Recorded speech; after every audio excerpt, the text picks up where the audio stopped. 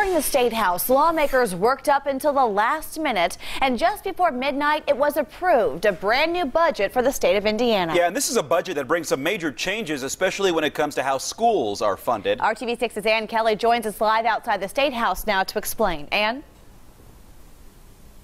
Hey, good morning, Mark and Beth. Well, this is a two-year budget worth $31 billion that Governor Pence has said makes a historic commitment to education. It increases funding for education by 2.3%.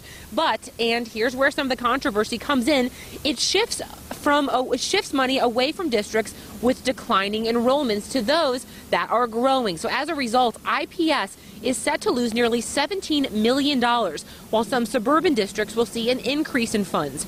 Republicans are on board with this plan, while some Democrats, including the House Minority Leader, are saying this morning this shift in education funding will only hurt students, especially those in shrinking districts like IPS. What's problematic is that's where some of our kids who are really struggling are, and we're not doing our best for them. We need to do the best we can for every child here in Indiana, and not just a few. We had a goal of decreasing the inequality between school systems, but we wanted to be sure that urban schools like IPS and other schools had a soft landing. I think we were able to accomplish that and work closely with Dr. Farabee and others to get to the right place where we hit that inequity a bit and brought the suburban and rural schools closer to equality.